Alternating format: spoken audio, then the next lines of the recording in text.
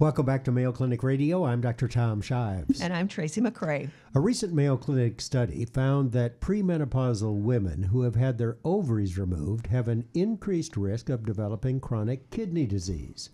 Previous research conducted in animals has shown that the female hormone estrogen actually helps protect the kidneys. That led Mayo Clinic researchers to wonder how removing both ovaries would affect kidney function in older women. And here to discuss is co-author of the study, Mayo Clinic nephrologist Dr. Andrea Kattah. Welcome to the program, Dr. Kattah. It's nice to meet you. Thank you very much. It's wonderful to be here. Dr. Kattah, nice to have you on the program, and an interesting subject.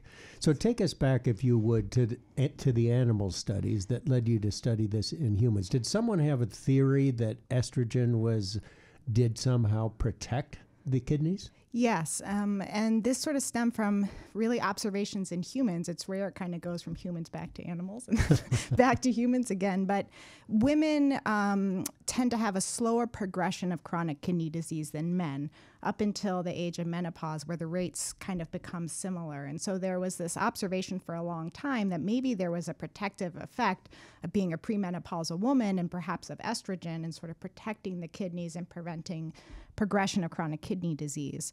And so there was then animal studies sort of looking at this in many different ways, but estrogen does seem to protect the kidneys. It prevents scarring, has some beneficial vascular effects as well.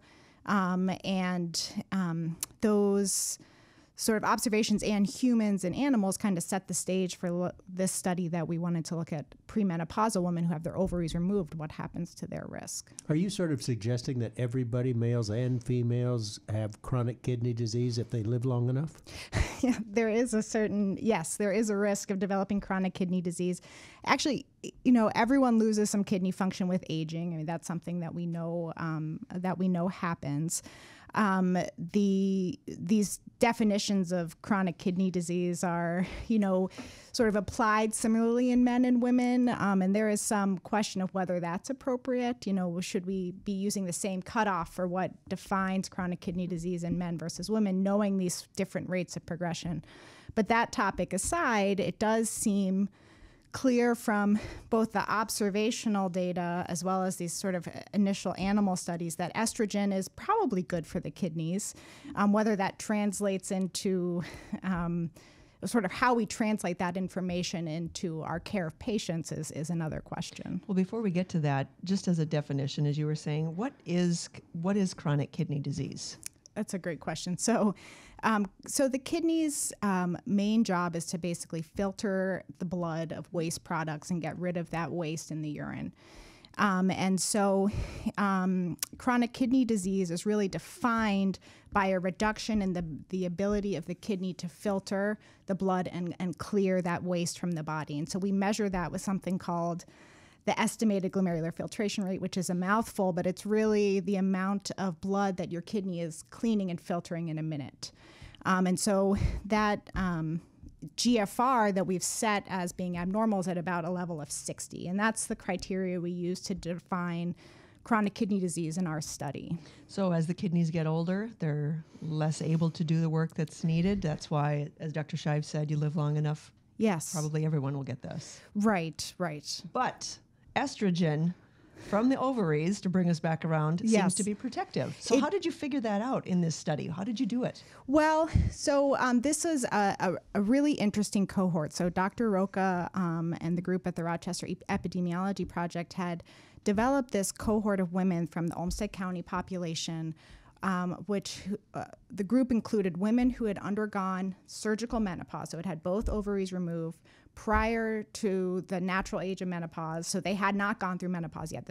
They went at the time of their surgery, and then matched them to a woman from the community who hadn't had this procedure, and then followed them over about 15 years. And the goal of their study was really to look at what is the effect of estrogen on the woman as a whole. So what's the risk of mortality? What's the risk of developing all sorts of different chronic kidney diseases?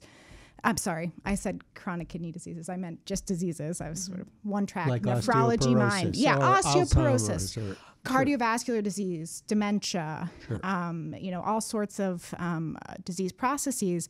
And they had published their results, I believe it was in 2016 in the Mayo Clinic proceedings, showing that women who had had oophorectomy, bilateral oophorectomy, were at increased risk for developing multimorbidity, so acceleration of the development of chronic kidney diseases, and they had an increased risk of mortality.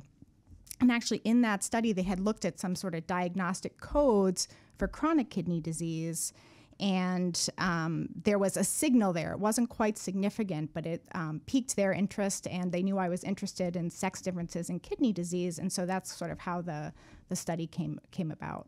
And you found that, in fact, women who had had their ovaries removed when they were younger, when they became premenopausal, they were more likely to develop kidney disease. Exactly right. And both ovaries or just one? Both. Okay. For this study, we looked at both.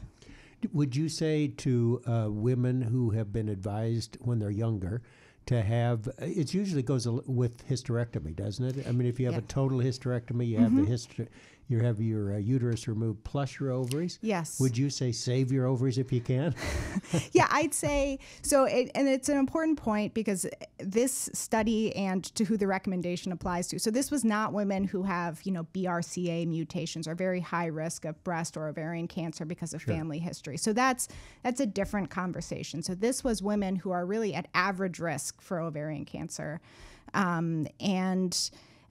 They had, in our group, it was 90% of the women with oophorectomy had it at the time of hysterectomy. So that is, you're right, that's the most common reason that they're having it.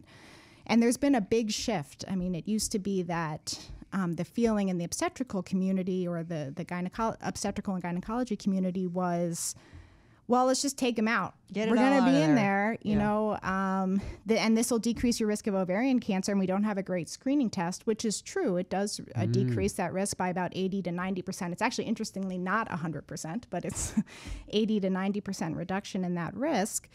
But now I think the pendulum has swung and we're realizing, well, the ovaries are doing something beyond just reproduction. They're an endocrine organ. So they're doing things before you go into menopause, certainly with estrogen affecting all your body tissues, bone, brain, kidneys, what have you.